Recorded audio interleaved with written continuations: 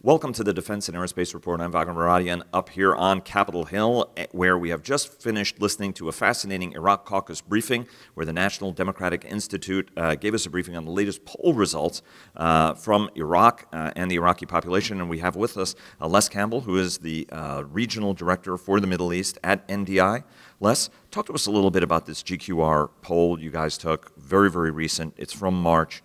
What's the temperature of the Iraqi people when it comes to governance, as well as what they think about the future of the country, the fight against ISIS, the whole shooting match? Sure. Well, we did a national poll, 2,000 people across the country, but we oversampled the areas of Mosul, Nineveh, which is the province that contains Mosul, Anbar, predominantly Sunni province, Saladin, also predominantly Sunni. This is all the west of Iraq, because we wanted to see how they would feel once ISIS was presumably defeated.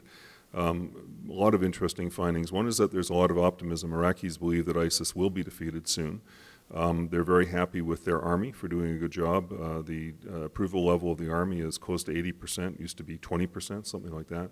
The Prime Minister al-Abadi is also very popular right now. He's rebounded from something like 33% approval rating to about 60, which is great for him. So that's all the good news. The bad news is that people have very high expectations. They think ISIS will be defeated, that billions of dollars will roll in for reconstruction, that they will be compensated for losses, and that the government will somehow take care of them. And I don't think that's going to happen for a variety of reasons. There's no capacity, there's no money.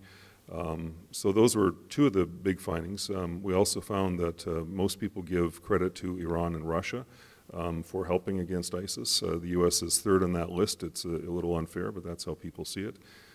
They give credit to the groups called Hashd al-Shabi, or Popular Mobilization Units, which are Shia-driven militias. They've actually done a pretty good job, but it's a little scary to have Shia militias running around the country, and so there's a paradox there as well. People appreciate the fact that they fought ISIS, but they also think that they should go home afterward. So there are a lot of interesting things. I think on the positive side, optimism. Security, for the first time in more than 10 years, is now down the list of concerns. That's good. On the negative side, people are looking for jobs and economic opportunity, and they don't want corruption. And I'm not sure that the Iraqi government is quite up to delivering that. So it's really great to see the optimism, but I'm worried that the expectations are very high, and dashed expectations lead to bad things. Let me take you to the investment future question. I mean, that is very, very high expectations that Iraqis think there's going to be some form of restitution from the government. Right. One of the things that you mentioned in your briefing, and just to tell everybody, there were numerous members of Congress, but Adam Kinzinger, a Republican from Illinois, and Seth Moulton were the hosts of, the Democrat from Massachusetts were hosts of this event, and Secretary Madeleine Albright, who is chairman of MDI and has been associated with it since 2000, well, actually since 1984, yes, and chairman since 2001 of the organization, former Secretary of State and U.S. Ambassador to NATO, and once upon a time my mom's boss, I would add, at the U.S. mission to the UN. Tell us a little bit about this sense that politicians are, now that they've established security, the population now starts to focus on non-existential issues. Right. And so how does this whole restitution political question then resonate more broadly with the electorate and potentially backfire? Sure. Iraqi politicians have actually traded on the currency of instability for a long time. They've traded on sectarianism for a long time. So the idea being, trust me because I'll protect you from your enemies, or trust me because I'm a Sunni leader and I'll stop the Shia from taking over, or the opposite. Muqtada al-Sadr, famous Shia kind of firebrand sort of guy, is like, I'm the guy that can protect the Shia from bad things. But now that security has improved a lot, that kind of rhetoric doesn't work as much. There's actually less sectarian feeling among citizens now than there has been in a long time. And they're starting to be optimistic about the future. Security has dropped as a concern to the middle of the pack. But as soon as you're not worried about dying tomorrow, or you don't have to worry about can you eat tomorrow, or will you have a house tomorrow, your house will get destroyed, you start thinking, well, the government's doing a terrible job. Our leaders are terrible. They're corrupt, because if they weren't corrupt, then we would have more prosperity. And this is exactly what's going through their minds. So the concern about corruption is going through the roof. They're like, okay, well, now that we almost have ISIS defeated, Where's the money all going? You know, we're a rich country. How come I'm not seeing any of that money? When they were fighting ISIS, they could say, okay, we have to, you know, all hands on deck to fight. But now they're starting to say, okay, well, after this is done, so am I going to get a new house? Am I, you know, is my town going to be rebuilt? And if the government does a good job, this could be an opportunity. Everyone kind of shares in the successes. But what is more likely to happen is that the government's broke. It's still full of sectarian divisions. And likely they'll end up fighting and they'll be just frozen. And then the Iraqi citizens, a year from now, I'm afraid, I hope not, but I'm afraid they'll be saying, well, that was terrible. We defeated them, we sacrificed, and now we have nothing, let's kick the bums out. And that would be, I think, be bad, because right now you do have some decent, moderate politicians in Iraq, and I think they deserve some support. That was a fascinating point you make about, you know, how sort of Iraqis see what happens after the war, now that it does look like there's going to be victory. But this is a two-part question. Part one was, you guys found fascinatingly that a lot of Iraqis say the number one thing is, you know, we were, Sunnis in particular, we were forced into this. At the same time, they expressed concerns about the existence of continuing sleeper cells, which may indicate, you know, were they forced to fight for Iraq or for ISIS, or did they fight for ISIS and are now looking at that as an excuse to say, well, you know, talk to us about some of the dynamics here that are going on, and what are the residual implications of that, that kind of thinking among the population? Well, there are a few paradoxes in this poll. So the majority of Sunnis in the provinces where ISIS became dominant say they were forced to participate, if they participated at all with ISIS, that they were afraid that they could be kidnapped or their children would be held against their will and so on. And yet later on, when we said, you know, thinking of all the reasons that someone might join ISIS, what are the top two reasons? The top reason that people gave was the religious beliefs. So there was an attractiveness to the religious beliefs. So it kind of goes against this idea that they were forced. Well, were you forced, or was there attractiveness for a variety of reasons, including religious beliefs? The other paradox is that people say that they were forced to join ISIS, that they didn't really support them, and yet when they're asked if they're afraid that ISIS will come back, they say yes, and they're mostly afraid that there are sleeper cells still there. These are people that live in places like Mosul, say there are sleeper cells. Well, a sleeper cell, by definition, are local people who you know, kind of dig back into the normal life and then could be reactivated later. So if they're sleeper cells, then that means that they're obviously not being forced. So I don't think the majority, or even close to a majority of the citizens of Mosul or Nineveh province were ISIS supporters. I really think it's a small group. However, it's there, and a lot of it is indigenous. And a lot of these are folks who maybe had army training before, they are part of the community, and they have sunk back into the community. And so it could easily be that ISIS could come back with sleeper cells, or that they could reconstitute themselves, get people recruited again, and become a danger again, if things are just left as they are. So in other words, defeating ISIS is not just a matter of driving them out militarily, which will probably happen. It might take longer than we think, but it'll happen. It's making sure that after the fact that there is just no good, attractive reason that these sleeper cells would again reemerge. Let me take you to the broader American strategy in Iraq. You disagreed with the last administration's strategy of leaving.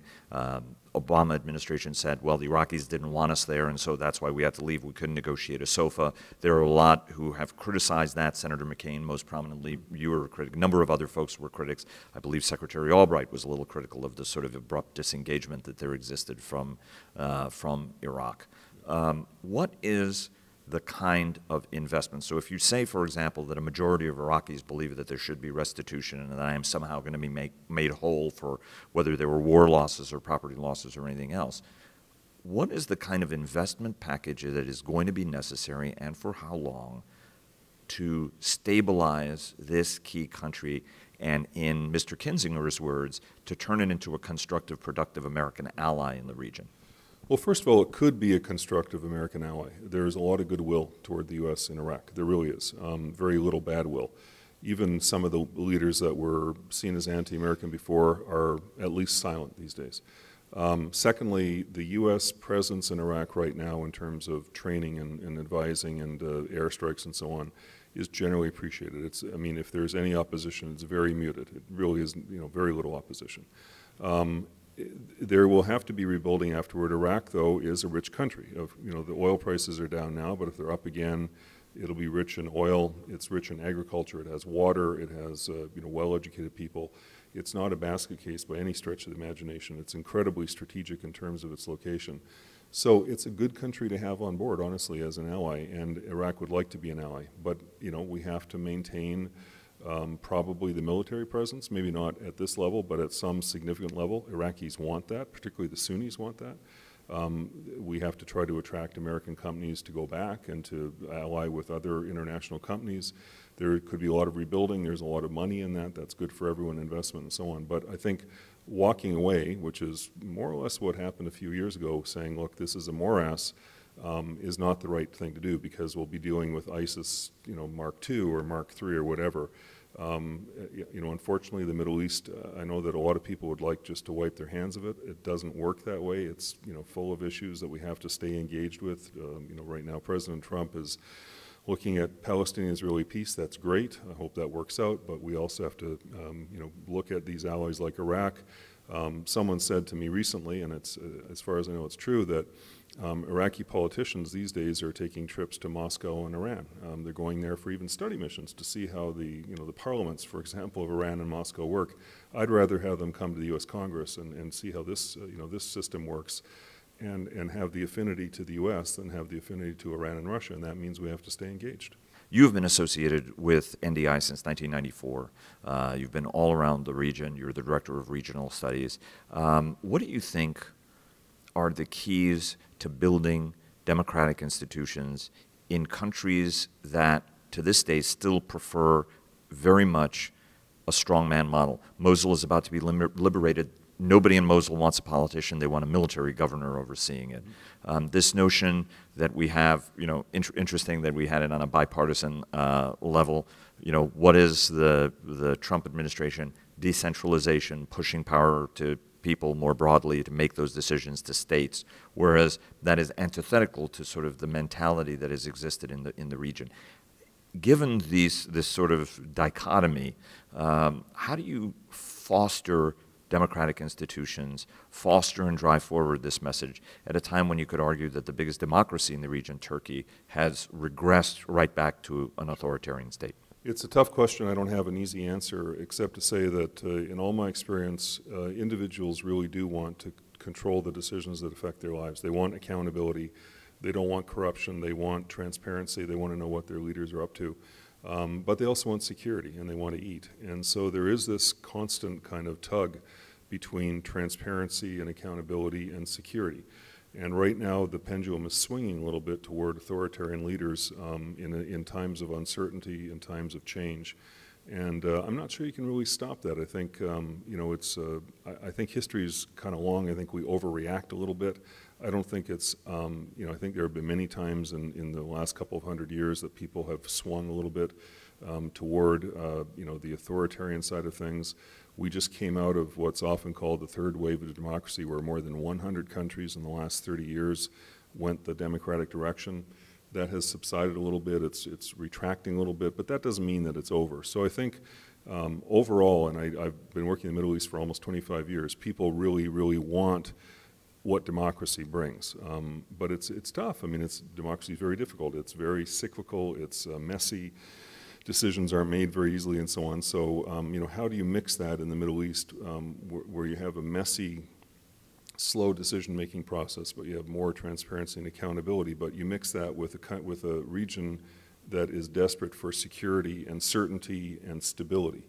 And I think it can be done, but it's not easy. I mean, I'm not trying to get out of the question, but I think it's just continue the effort. Don't give up. Don't walk away. We just have to stay with them and keep working. And honestly, we have a lot of work to do on our own democracy as well. It's not like we're perfect, and so it's not that we're going there to preach about our way of life. But I think I hope we act as partners and say, let's work on this together, because a country like Iraq should be an ally. Let's work together. The administration's budget, very, very deep cuts to foreign aid, percentage cut. We heard Secretary Albright make clear that we shouldn't do this on a percentage basis. If you're going to make cuts, do it in a thoughtful manner. Take a look at it, see and assess what the impact and implications are. From your standpoint, how devastating a budget is this to achieve these softer and yet critical goals, whereas the administration's view is this is a hard power budget, as Mick Mulvaney has said, and there's a $54 billion upfront increase in the base budget, likely to be even more, another $65 billion in the supplemental. Sure. Well, first of all, the funding for democracy, human rights, governance type of work has been going down for a long time. That's not that new. It's been reducing slowly. In the last couple of years, there's been a bit of a resurgence. The last year of Obama and now the omnibus that was just passed actually was very good. But the budget as presented by the Trump administration would absolutely gut this work that I think is so important in terms of helping to create better governance and better institutions and stability through governance and strong institutions. And the hard power part of it, kinetic as the military likes to call it, or kind of boots on the ground or bombing and so on, only goes so far. Sometimes it's necessary, but to win the peace, which I guess is a cliche, but it's so true, you have to invest in leadership. You have to invest in institutions, local institutions, good municipal governance, parliaments, the National Army as an institution, education, finance ministries. A country like Iraq needs to be a functioning federal system where resources are shared equitably among regions.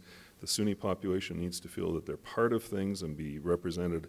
None of that is done through a military budget. It's done through diplomacy, and it's done through funding NGOs and supporting moderate leaders, not with money, but with training and advice. And it's really not expensive. A very tiny fraction of the overall budget, maybe less than 0.5%, actually goes to providing training and advice to people who are creating governance structures in countries, and that's what brings stability. So you can win a war or you can win a fight, but if you don't have stable, competent government afterwards, you're going to be right back in there trying to fight again. And for the 0.5% of the total international affairs budget, that's not the budget of the government, that's just the international affairs budget. It's a tiny little price to pay. And let me ask you one last question on NDI. Ronald Reagan founded it to foster democracies during the height of the Cold War is when he did that. You guys have adapted. You joined it right after the end of the Cold War, in fact, and engaged it. Talk to us a little bit about how the organization, its roots, and a lot of people don't know as much about it as they should, and the role that you guys play with incredibly prominent people, for example, like Secretary Albright. Sure. Well, there were actually in 1984, under Ronald Reagan, as you mentioned, 4 institutions were started. The National Democratic Institute, my organization, the International Republican Institute, which has a relationship to the Republican Party, the International Center for Labor Solidarity, which is related to the AFL-CIO, and the Center for International Private Enterprise, related to the American Chamber of Commerce. And the idea under the Reagan administration was, let's have these organizations work abroad as an expression of American values and what we care about and what makes us successful. And it's a bipartisan initiative. We work very closely with our Republican counterpart, IRI, abroad. We share offices often. We work in lockstep. I've always said that the partisanship ends when you leave the country. It should end when you leave the country. I don't see helping people abroad as a partisan issue. It should be multi-partisan. And that's how we behave. But we don't choose winners or losers. We don't fund political parties. We don't interfere in politics. We provide advice and training. I have a background in politics and parliament in Canada, actually, many, many years ago. And when I'm abroad, I talk about my experiences and how parliaments can function better and political parties, and how to train a volunteer or make a cheat campaign, something like that. We also work with Europeans. Our director in Iraq is from Romania. Our director in Jordan is from Kosovo. So we bring all these experiences abroad, and we provide training and advice. And we do it in a multi-partisan way, and we work with business and with labor as well. And I think it's a great model. It's very cheap comparatively to other types of investments, and it's been supported over the years by both parties consistently and every president since Reagan. Les Campbell, Regional Director for the Middle East at the National Democratic Institute, thanks so much for spending so much time with us. It's been my pleasure. Thank you.